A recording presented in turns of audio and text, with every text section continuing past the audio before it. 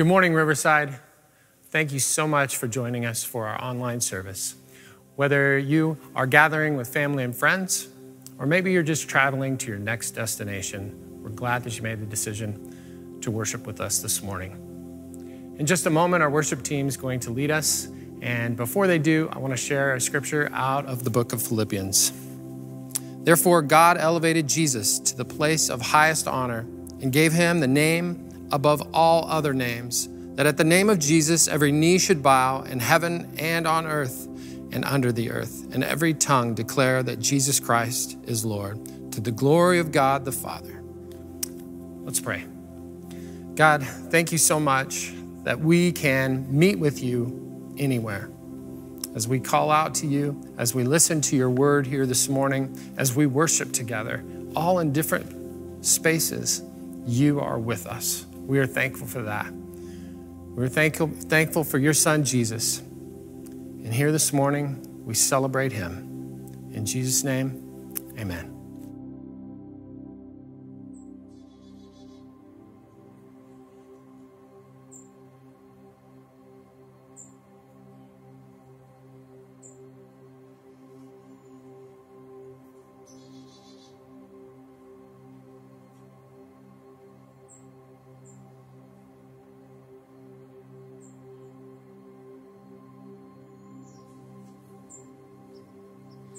Jesus.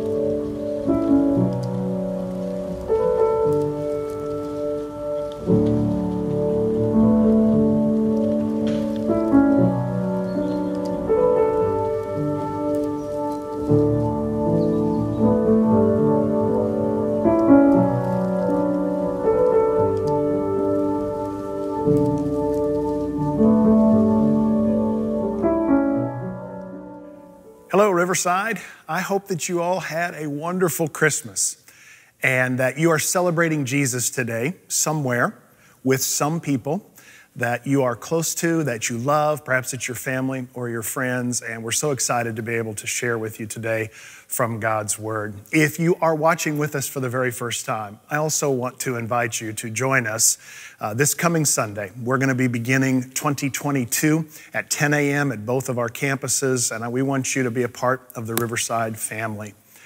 As we have prepared for our time together today, I've been thinking over the last several weeks about this Christmas tree. That's the series that we find ourselves in right now. And several weeks ago, we were out in Missouri to celebrate with Amy's family over the Thanksgiving holiday. And while we were there, we celebrated her dad's 80th birthday as well. And you can see some pictures from those experiences that we had. It was a great time of reconnecting with her family. For some, it had not been an opportunity for us to get together for a couple of years, so that was really special. And while we were there, I've seen this picture that we're going to show you on the screen for years when we've gone to visit. It's a picture of Amy's parents' family tree, and as we were preparing for this series of the Christmas tree, I couldn't help but think of this picture that's in her family's house. And considering the series that we're in, it was of special significance to me as I was thinking about the genealogy of her family, as I have been of my own. So in our time together today, we return for this final message in the Christmas tree. And we've been focusing, if you're brand new with us today, on the lineage of Jesus from the perspective of Matthew's gospel primarily, as well as a bit of Luke's story. And as I was thinking about our final message this morning, I was thinking about broken branches. And I don't know if you've ever had a Christmas tree that had broken branches, but that actually happened to Amy and I many years ago. We had one of those trees. We've always had artificial trees. And we had the top piece of the tree was broken and it was leaning. And the only way that we could get it to stand up straight was to use a piece of rope and tie it to some of the lower branches because we didn't have time to be able to run out and get another Christmas tree.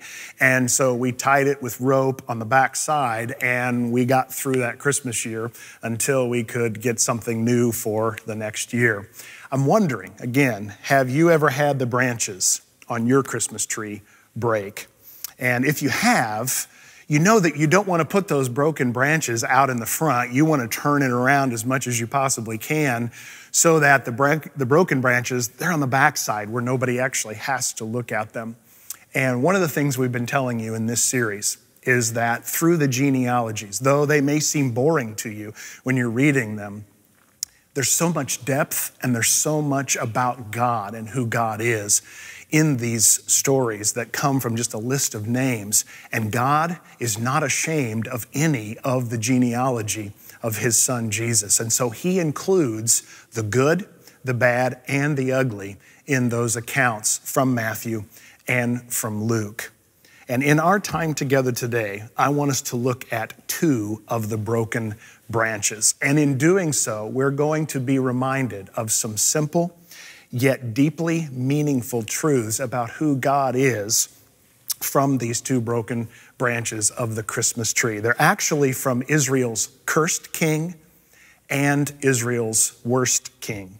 So if you have your app notes, I want to encourage you to open up your Riverside app and you can go to the tab for today and follow along because we want to show you some things that will hope to be encouraging and be helpful and add value to your experience as you consider and celebrate Jesus over this Christmas holiday. So first of all, from the story of the cursed king, we are encouraged to remember that God keeps his promises. Almost 2,100 years before Jesus was born, all the way back in Genesis chapter 17, God made a promise to Abraham. And actually, Abraham was 99 years old when this promise came from God. And the promise was that all nations would be blessed through him. And then roughly about 1,000 years later, God promised David, King David, that his throne would be established forever. And if you've been with us these last several months for the story, you know we talked a bit about that. Here's a recap of the promise that God gave to David. It's in 2 Samuel chapter 7 and verse 16. God says this, he says, "Your house and your kingdom will endure forever before me. Your throne will be established forever." And we know that this promise was fulfilled through David's son, Solomon. You can read all about that in 1 Kings chapter 1 and chapter 2, which brings us to the Christmas tree. Did you know that there are 2 different genealogies in Scripture for a very specific purpose? God leaves nothing to chance, and he leaves no detail left out. And these 2 genealogical records, these Christmas trees, if you will, from Matthew and from Luke, are there for a very, very, very specific purpose. As we've been telling you, Matthew's genealogy is from David through Solomon, and eventually it goes down through Joseph. Look at what Matthew records in chapter 1. This is the genealogy of Jesus, the Messiah, the son of David, the son of Abraham. And then it goes all the way down until it reaches this line: Jacob, the father of Joseph, the husband of Mary, and Mary was the mother of Jesus, who is called the Messiah. So you'll see there that one of the grandpas, if you will, one of the grandfathers of Jesus was a man by the name of Jacob, and he's the father of Joseph. So that's the line from Matthew's perspective of David all the way down through Solomon and eventually to Jacob and to Joseph. Luke's genealogy is also from David, but his genealogy takes it from David through David's son Nathan and eventually down through Mary. Look at it in Luke chapter 3 and verse 23. It says there, Jesus was known as the son of Joseph. Joseph was the son of Heli. So the grandfather of Jesus on Mary's side was Heli. And so you see these 2 very different genealogies, and they look considerably different. And you wonder, it says Joseph was the son of Heli. Well, how could he be the son of Heli and the son of Jacob over in Matthew's account? Well, it's just like me, or just like you. If you're married, you have, I'm the son of Larry and Leona, and I'm the son of Bill and Connie. And so I relate to both of my sets of my in-laws and my parents the same way. And so that's exactly what's happening here through Joseph and through Mary. In your app notes, and we'll put it up on the screen here as you're watching this morning, you're going to see these 2 genealogies from Matthew and from Luke. And you'll notice that Matthew's is shorter than Luke's because Matthew, he's trying to connect Jesus as the Messiah. So for the Hebrew perspective, for the Jewish people, he's going back to Abraham. Luke, on the other hand, he's writing to a much broader audience, an entire Gentile world, and he wants to connect Jesus all the way back to Adam. And so you can get lost in all of those details. But what I want to do is I want to show you a picture that is a little bit more simplified. So take a look at it in your notes, and we'll put it up on the screen as well. I call it the Christmas tree. Why would God need to include 2 different genealogies in Jesus' ancestry? And the reason is a very practical reason, and that is because the Hebrews would have been fact-checking on his claim to be the Messiah.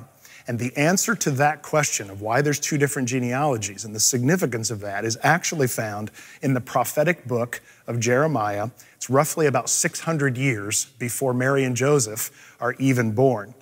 Jeremiah prophesied about a king named Jeconiah or Jehoiachin. He goes by both of those names, Jehoiachin or Jeconiah. And God said that none of his descendants would sit on the throne. God says that because of his father's wickedness, as well as his own wickedness, that no one else would be king in their family line. Here it is from Jeremiah chapter 22. I want you to see this. God says this, "As surely as I live, says the Lord, I will abandon you, Jehoiachin," or again, Jeconiah, he goes by both of those names. "I will abandon you, king of Judah. I will hand you over to King Nebuchadnezzar of Babylon and the mighty Babylonian army. I will expel you and your mother from this land, and you will die in a foreign country, not in your native land. You will never again return to the land you yearn for. This is what the Lord says. Let the record show that this man, Jehoiachin, was childless. He is a failure. Notice that phrase. He is a failure, for none of his children will succeed him on the throne of David to rule over Judah. Now we know that he actually had children, but none of them, as it says there, were going to succeed him in the Davidic line and in the kingship. So what? Okay, David, so what? Well, remember, this first big idea that we're trying to drive home from today's Christmas tree, this broken branch, is that God keeps his promises.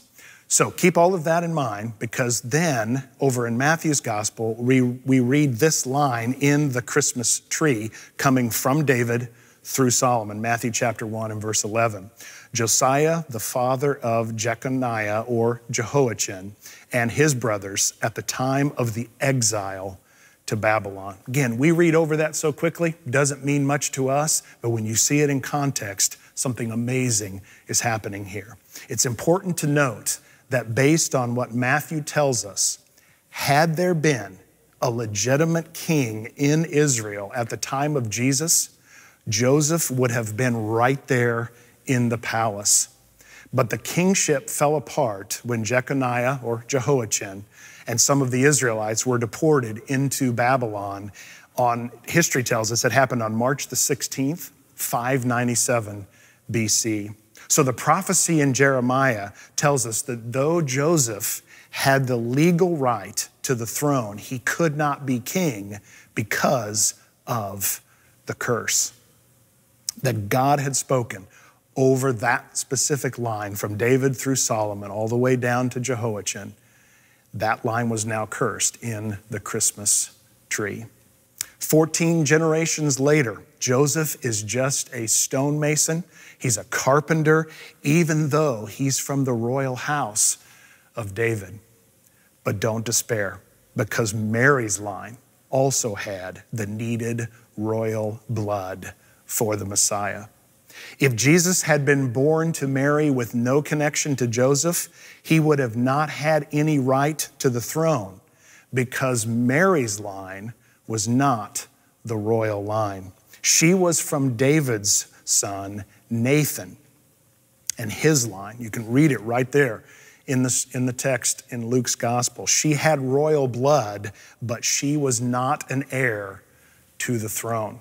And I want to take just a quick moment, pause on what we're doing here with the Christmas tree, because I want you to see something that is so beautiful. And again, if you don't see the whole picture and the whole story, you can miss what's going on here. Did you notice Mary's line is through her son, or through David's son, Nathan? Nathan was the name of the man, the prophet, who had come to David when he had committed adultery with Bathsheba, when he had murdered Bathsheba's husband, Uriah. We've talked about that over these last several weeks. Here's what I want you to see. Eventually, the texts in the Hebrew scriptures tell us that Bathsheba and David had several children, one of whom was Solomon, but another one was named David. Can you get the picture of this? The very man who had confronted David about his sin, David eventually names one of his sons after this prophet who had spoken into his life, so that the Holy Spirit would bring conviction, so that David could confess his sin, that he could repent and experience the grace of God. And then he names one of his very own sons after this man who had confronted him. I don't know about you, but I absolutely love that. It reminds me of the grace and the mercy that we see embedded into the Christmas tree. So, Mary's line through Nathan. Remember, Joseph was not the natural father of Jesus. He simply adopted him, if you will. But when Joseph adopts Jesus, so to speak, into his family, Jesus becomes the firstborn son. And with that, he has all of the rights and all of the responsibilities. And because Joseph had the legal right to the throne, Jesus, as the firstborn, has that right. However, through Mary, he has the bloodline to the throne. So Jesus has the lineage through Mary and the legal right through Joseph. This is one of the most amazing facets of the Christmas story, and it's right there, and we skip over it so quickly. The Christmas tree that God has embedded right there in Matthew and in Luke, God specifically chose Mary and Joseph to be the Messiah's parents for those very reasons. If that weren't all amazing enough, what does this demonstrate to us about God, about our Heavenly Father? And again, you know what's coming. God keeps his promises, but he doesn't just keep his promises, he always keeps his promises. There was no hope, absolutely no hope, based on the curse that God had spoken for Jeconiah's line, but God worked in spite of the curse. And no matter what the circumstances or what people may tell you today, right now, in your life, God is in control.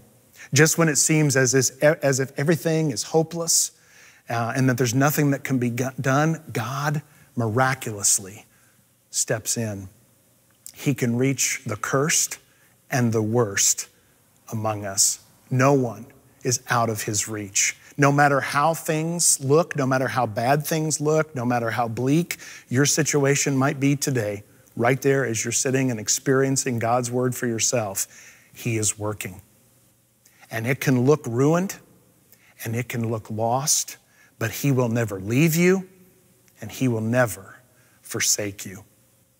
So as we look at this first broken branch from today, this cursed king, be reminded, God always keeps his promises. There's a second reminder that the Christmas tree offers us on this day after celebrating the birth of Emmanuel, the God who is with us. And it's actually from Israel's worst king. And again, we can skip by this so quickly, but let's look at this second broken branch. The man's name is Manasseh, and here's where his name appears in the line in Matthew's account. Hezekiah, the father of Manasseh, Manasseh, the father of Ammon. That's in chapter 1 and verse 10. Here's the reminder that this broken branch offers us from the Christmas tree today, that God can rise above failure. It's so simple, and yet, as we read this, as we see this, it's so profound. Manasseh became king at the age of 12, and he was Israel's most wicked king. He reigned, the text tells us, for 55 years. And for the sake of time, I just want to summarize what the Hebrew scriptures describe about his life. Manasseh, it says, he did evil in the sight of the Lord and followed detestable practices by worshiping idols, practicing sorcery, divination, and witchcraft. He consulted mediums and psychics, and he desecrated the temple, and he even, this is just so unbelievable, he even sacrificed his own children in the fires of the pagan gods.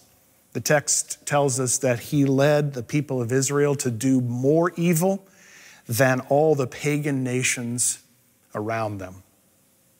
He even shed so much innocent blood that the text says he filled Jerusalem from end to end. And extra biblical sources, tradition tells us that he even had the prophet Isaiah sawed in half. Well, as you might expect, that can't go on forever when it comes to God. And there came a time of reckoning for both him and the people of Israel. 2 Chronicles chapter 33 tells us this. The Lord spoke to Manasseh and his people, but they paid no attention. So the Lord brought against them the army commanders of the king of Assyria, who took Manasseh prisoner, put a hook in his nose, bound him with bronze shackles, and took him to Babylon. In his distress, he sought the favor of the Lord his God and humbled himself greatly before the God of his ancestors. And when he prayed to him, the Lord was moved by his entreaty and listened to his plea. So he brought him back to Jerusalem and to his kingdom. Then Manasseh knew that the Lord is God. It goes on to say that he got rid of the foreign gods and removed the image from the temple of the Lord, as well as all the altars he had built up on the temple hill and in Jerusalem. He threw them out of the city. Then he restored the altar of the Lord and sacrificed fellowship offerings and thank offerings on it. And he told Judah to serve the Lord, the God of Israel. You read that, isn't it just amazing? I mean, what a miraculous turnaround story. And with stories like that, I mean, they may be very hard. When you read about and you see all that I said there, they may be very hard for us to get a hold of and fully fathom. But stories like that give me hope. And I hope Manasseh's story gives you hope today as well. What does Manasseh's story in the Christmas tree tell us ultimately about God? And if you're catching on, you know what's coming. God can rise above failure. He was able to rise above Manasseh's failure all those years ago, and he can rise above ours today as well. You read all of this and you can quickly and easily skip over the genealogies if you wish. But if you ever feel like a broken branch, I want to encourage you today. I'm encouraging myself as well. Don't miss the message of grace that we find in this list of names. Remember, and I love this about Jesus, one of the charges at Jesus' trial was that he was a friend of sinners. He is your friend. He cares about you. And what promises he has given you in his word, he will keep. Whatever failure you have in your life today, he can forgive if you will acknowledge them, if you will reach out to them, if you will turn away from the failure and toward him. He is a God who is full of grace, who is full of mercy. So don't miss the grace of the Christmas tree this year. Let's pray. Heavenly Father, we are encouraged today by these profound reminders. You keep your promises and you rise above failure.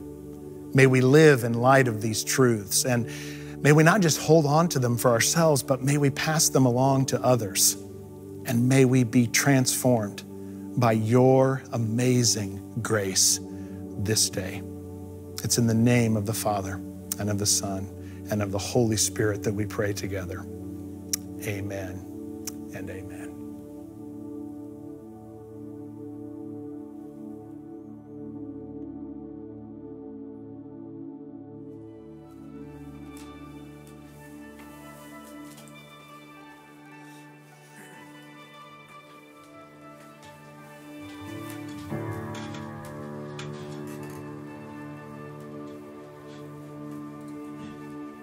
Rejoice, all you heavenly host. Our King has finally come to this weary world. Rejoice, our Messiah is born. Our Savior in a manger, bringing light to all.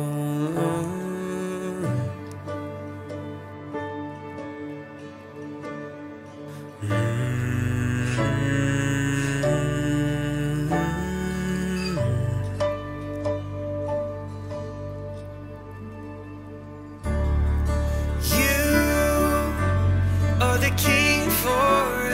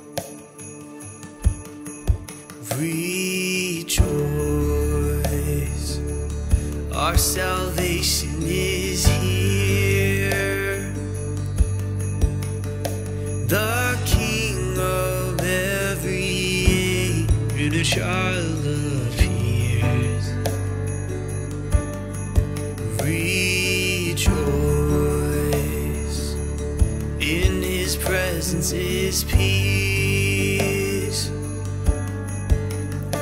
The word spoke into darkness, bringing light to all.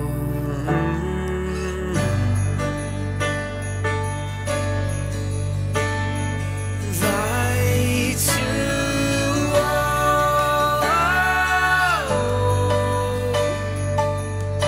Yeah. You are the King forevermore.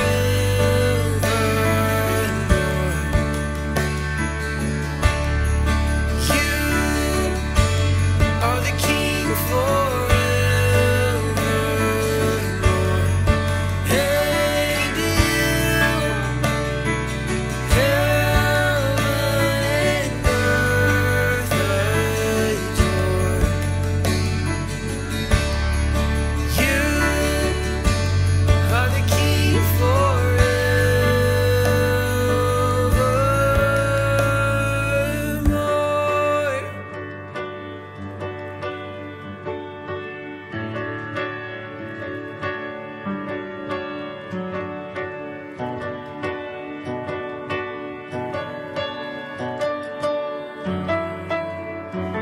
Sing hallelujah. Hallelujah, hallelujah, Emmanuel, our God is with us. Hallelujah, hallelujah, Emmanuel,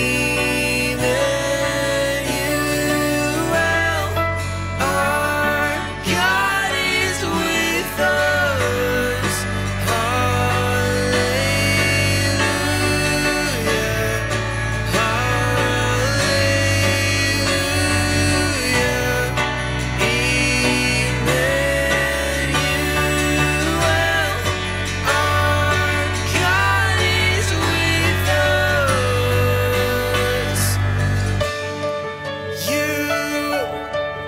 are the King forevermore.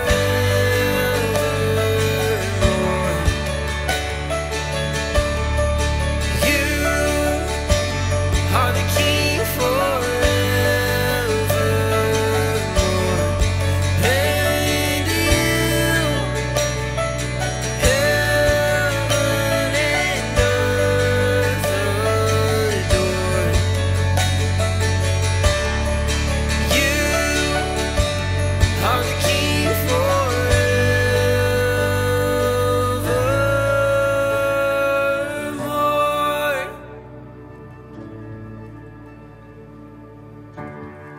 You are the King forevermore.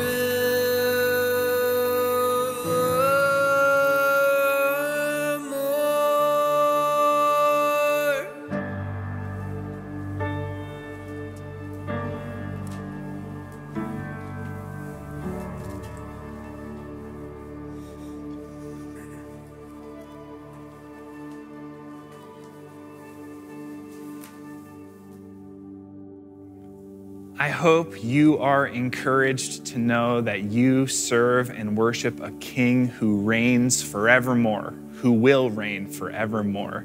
And I pray and hope that you are blessed by being a part of today's online experience. And we look forward to next week, this upcoming Sunday, January 2nd, a unique experience. We're not meeting at our typical 9 and 11 a.m. times. We have one service at both locations at 10 a.m., and we can't wait to see you there. And of course, this week, we want to encourage you to continue to stay rooted in God's Word, reading your Bibles. And so we want to invite you to join us in reading the YouVersion Bible reading plan, Christmas Promises Fulfilled, and pray that it'll be a real blessing to your life. And so as we prepare to go on for the rest of our week and into the rest of our week, we want to invite you to give and to continue to return your tithes and offerings to God. And if you want to know how you can give, you can download the Riverside Community Church app. Look at the giving tab there. You can open up your sermon app notes and see that there's a giving instructions in there, as well as text to give. And so we are praying for you and hope that you have a wonderful New Year's. We cannot wait to see you this coming Sunday. We love you.